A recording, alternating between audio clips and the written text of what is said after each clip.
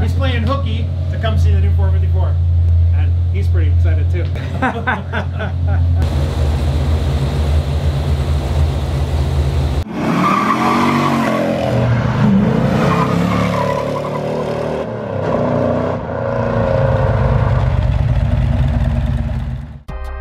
Welcome back to Nick's Garage. Nick's got a lot of great stuff in the shop today, and there's a Chevy 454 on the dyno for testing later. Come on in and have a look around.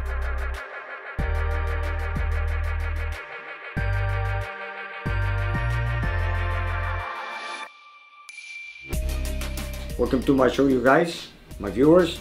I want to just show you a little demonstration that I do every time I build an engine. It's time for Nick's Tips. And of course, when I do a lot of 440s, when I prime them, the oil comes up to the side of the head and over the exhaust manifold or over the exhaust ports or whatever. So I've made my own valve cover. I cut it open like so. So when I prime it, I can see the oil coming up to the shaft. Because that has to be, you know, you have to be sure that the oil comes to the shafts, especially when you put new cam bearings. You're gonna line up the hole through the cam bearing. It lines up with the cam. Like for example, on one side when you do it, you line it up exactly like this, top dead center on one side, and then when you turn the crank a few more times, oil comes on the other side. But for this example, I've already done this test, so I know it's working on both sides. But I've done a little demonstration so I can show you guys. And at the same time, I installed an oil pressure gauge.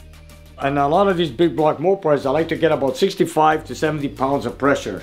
And in this case, I've done it, and we only had 50 pounds of pressure.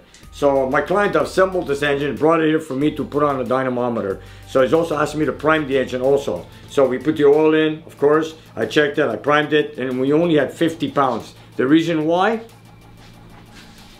is because he had this purple spring installed in the oil pump.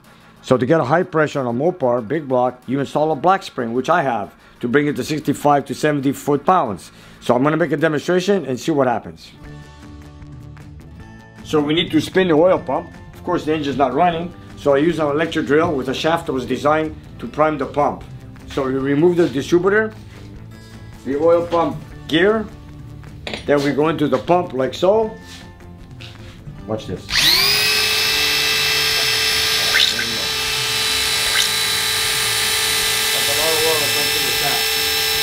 And at the same time, I look at the gauge, like so. 60, which is pretty good. 60 pounds is pretty good. Anyways, we're gonna see real life pressure when we put on the dynamometer and take it from there. He's brought his own oil I've installed, which is the Hot Rod Classic 20W50 with zinc, of course. I put it in, and we checked the pressure. We have 60 pounds. I believe it's gonna be fine, but anyways, we're gonna see it on the dynamometer with the RPM running on its own, and of course when the engine heats up, and we're gonna see. So I made these valve covers, I prime it, I see the oil is good, then of course I do the same for the other side.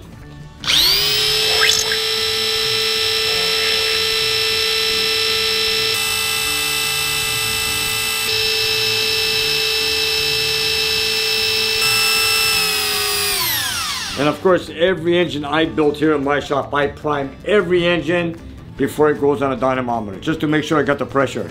You know, sometimes you can forget a plug in an oil gallery, and of course, once you prime it, you won't have the pressure you're looking for. So before you go on the dyno, look for the problem before you do all the work in getting on the dyno, and then you find out you got no oil pressure. And there you have it. And this is what we do all the time when we build an engine.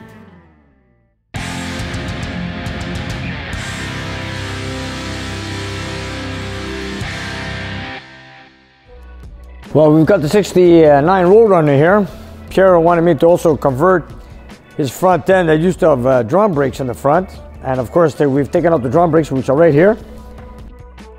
He wanted me to install power disc brakes in the front, so we're adding a power brake booster, another master cylinder, and of course converted to disc brakes that came from a late model A-body Duster, and it does the job. I've done a few of these conversions to a lot of B-bodies, E-bodies, like my Challenger, the Kawasaki.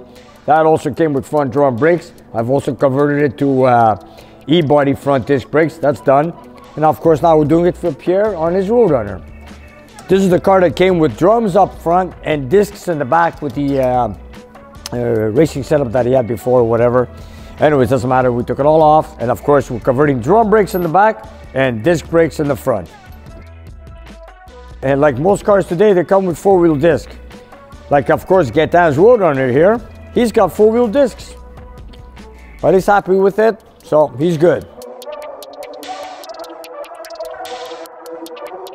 Not only are we going from drums to discs, we're also going from manual steering, which is this steering box here, and going also to power steering. Of course, again, we're going with the original items. That's what Pierre wants. He wants, of course, power brakes, power steering, power disc brakes, I should say. And of course, today we want more luxury. You know, we're getting older. We want to stop easier. We want to steer easier. So, parts of life, obviously, we get older. And of course, this is what we're doing for Pierre. We have some of these original pieces came from the old B bodies in stock. So I had one here. I've located him one for him here in my shop. And of course, you've got one for a B body. So all I need right now is a power steering pump and another pulley on it. So that we're going to get. We got the steering box. And of course, we took out his drums. We're going to disc brakes. I've got him also a power brake booster and a master cylinder.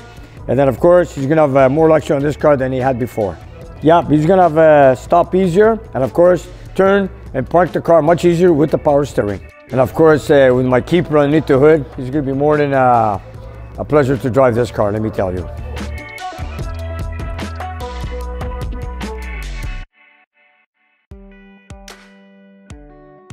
Regular viewers will have noticed a '73 Corvette in the background in Nick's shop lately. The 454 big block Chevy that powers the orange Stingray is on the dyno today for a final test, and Nick can't wait to get started.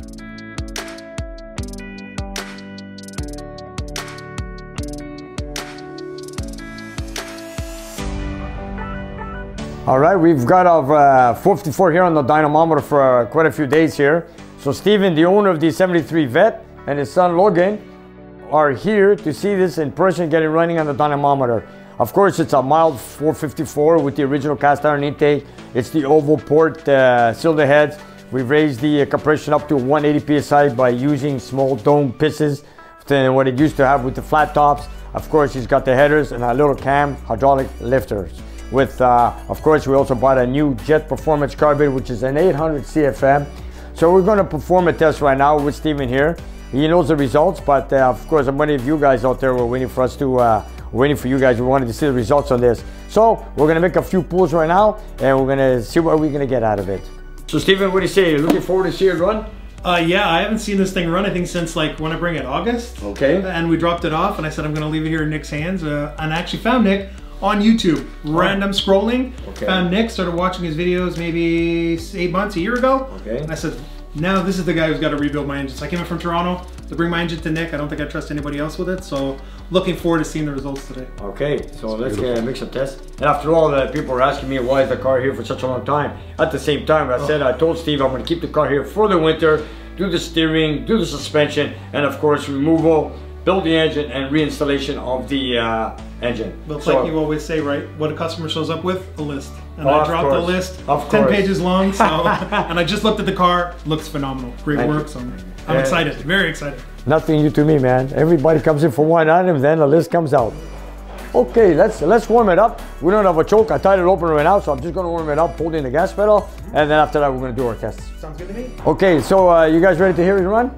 Ready. All right, let's go. Okay, let's go. Let's warm it up. I'm gonna put my O2 sensor on. We got that Petrocanda 94 octane in it. So I'll need to keep running that. Yeah, okay, that's good. Yeah, and we played the timing from 36 to 45. Here we go.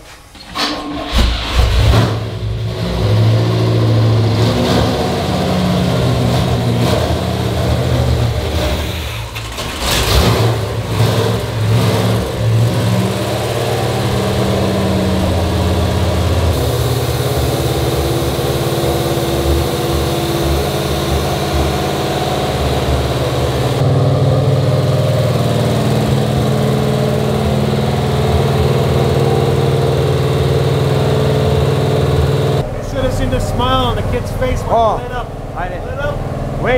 Wait till we rev it up. You're gonna sit over there when we start making tests, okay? And there's a bulletproof glass. It's an 1.25 inch. Yeah, so nothing comes through. That's right. Get a piston to the face. Yeah. See, this is the oil pressure. Come over here, buddy, so you can see. There's your vacuum. That's our fuel pressure mechanical gauges. That's the water temperature. Oil sump, we don't have the oil temperature. There's the battery voltage. That's your power. There's your torque, RPM, and there's your fuel ratio right now with the on one side. I had your water pump rebuilt. I put your new bypass hose. You don't want to put an engine together with an old water pump. Right. You're there now, you do it. And I rebuilt the same pump, okay?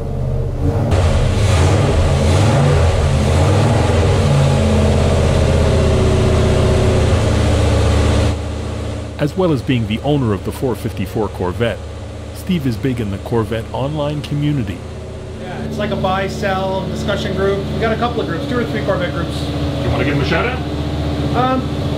Yeah, I mean, I think all the buy-sell guys that have been interested have been watching these videos from Nick's Garage that I've been posting feverishly. Thanks for watching, and stay tuned. And when you need Corvette work, come up to Canada. We'll buy you some Tim Hortons great coffee, and Nick will do the work for you. We try to do our best with the basic 454 here, like I was saying before. It's hard to get over 400 horsepower with the cast iron intake manifold. But anyways, we've got it on. We wanted to keep it simple. We want to keep the same air cleaner, the same hood, keep it stock appearance, and of course, we're hoping to make at least just over 400 horsepower, and let's see how it goes.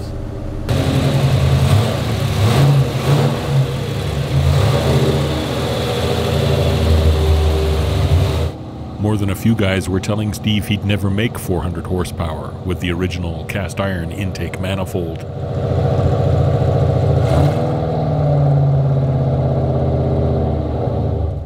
But Nick's dyno always tells the truth. And we had the balance there, and the motor was balanced. When I picked it up, I think the owner didn't realize the harmonic balancer was broken. Oh yeah? So I actually drove it. Something doesn't feel right. Harmonic balancer was broken. Yeah, this one's good. The guy who balances the crank, it's the same one. He looks at it, if it doesn't wobble, and he has that thing that he pulls on it, and he says, Nick, because I said some rubber looked funny, he goes, no, it's good. We've beaten it quite a bit, you know, and like I said, so many tests. But that's the thing with these old cars, like you pick them up. Yeah. We joke about it. We say they're the labor of love, but also the money pit, right? Because somebody, congratulations to the club owning a Corvette. Get your wallet out, because they're going to need it for life. Right? That's right.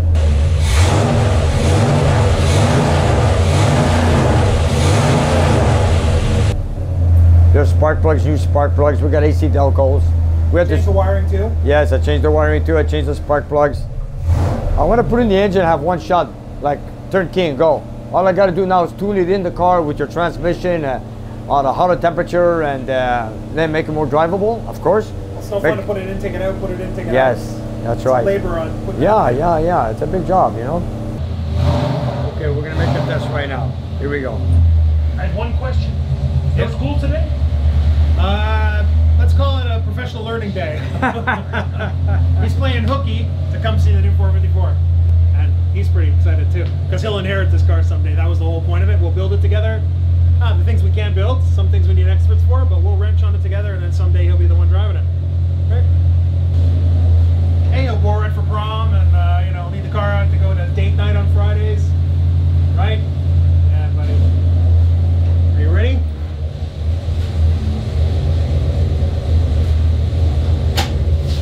That's a good idle too. Go.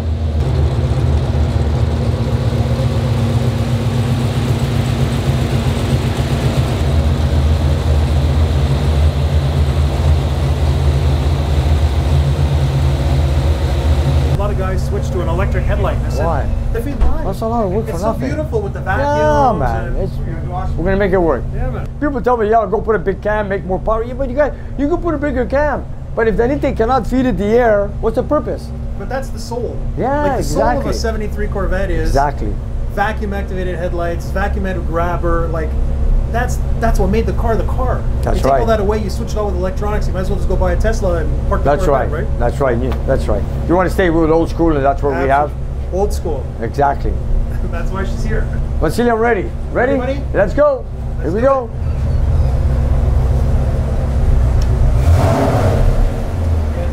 Ready?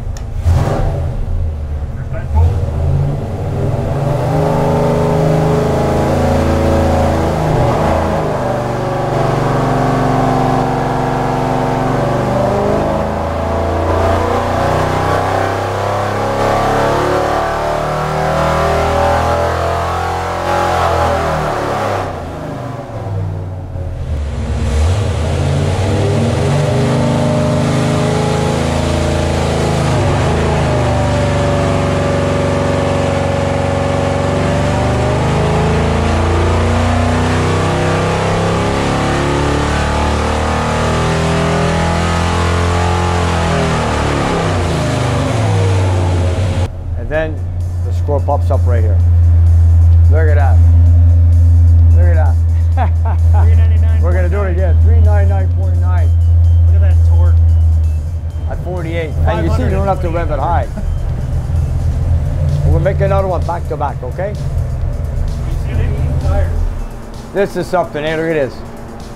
My goal is to get over 400, and we got stuck at 399.9. But then again, that was the first test. Now we're gonna make another one back to back, and hopefully we get over 400. And your torque numbers are up there too. You see that? Look at that. Yeah, look at that. I think we should go even less. The torque is even before 2800. So we're gonna start at 2600 RPM right now. Okay. Here we go. 2800, 500. Barometer is 2500 to 5200 RPMs. Let's go. Looks like the torque is coming way below 2800. So as you can see here, it's 504 at 28. So we're gonna start at 2500 and we'll do the test again. Let's hit that 400 horsepower. We got the 500 plus torque. Let's get the 400. So let's do the second test of the day, and we're gonna start it at an early RPM, and let's take it from there.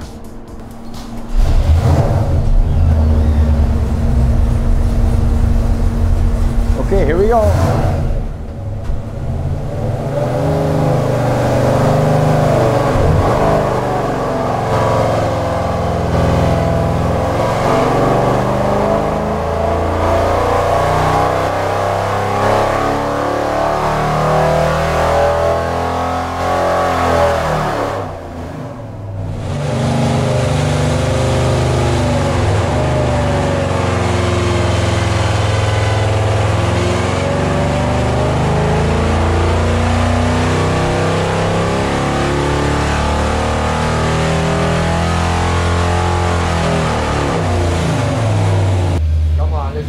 There we go. There we go. There we go. There we go. We did it. 402.7. That's right. 404. Now look at your torque numbers. Look at that torque. Look at that. 510, 511. She's 500 almost right across. I mean, she's doing great. She's doing great.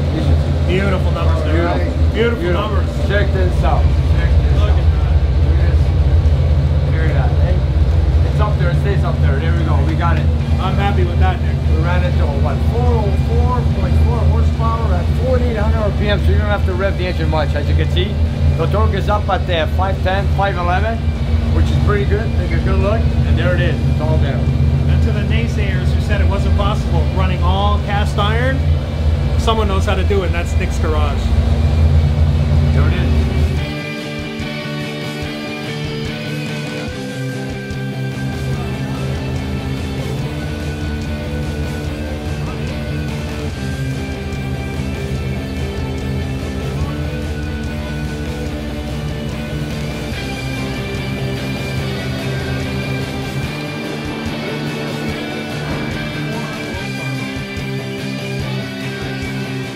Up. I was telling him it's like a campfire.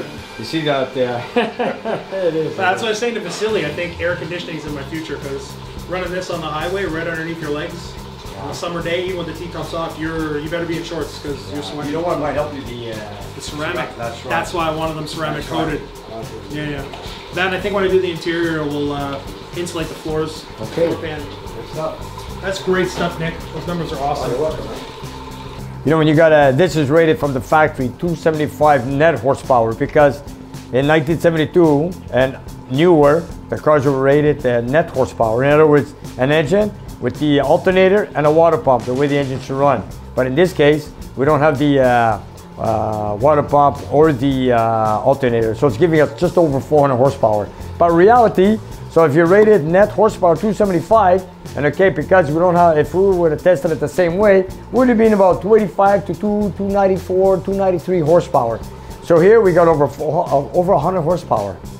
So I'm sure you're going to feel the difference on this thing on the road. Well, we were saying too, when we bought the car originally, we've only ever known it in its original condition, which was a 46-year-old block with 100,000 miles. So having a brand new 400 horsepower block with 500 torque, yeah, we're going to have to learn to drive the car again, I think, right. Pretty much. And of course, we updated the push rods. We went to a 3/8 push rod, of course, and of course, we put new valve sprays. We did the valve job, a little mild porting.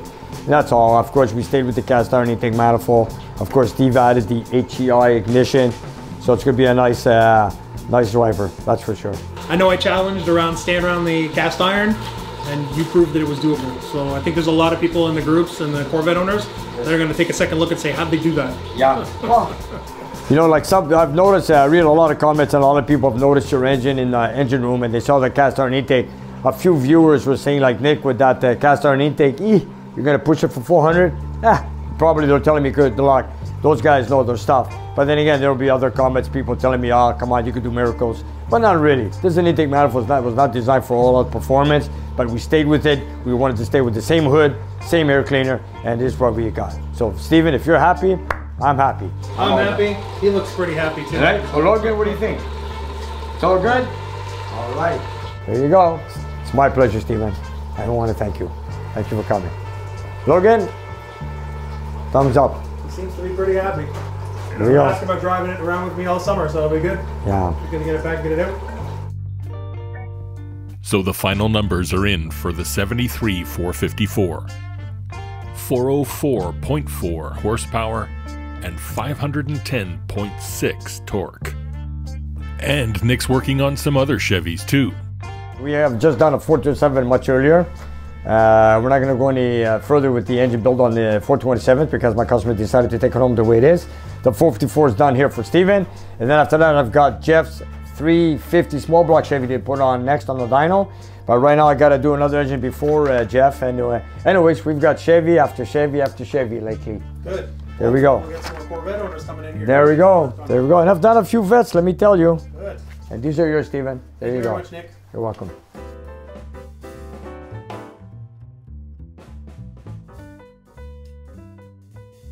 This is a turbo 400. That's a heavy duty. Okay. You have a turbo 350. This is a 400. See there when it's awkward shape in the corners?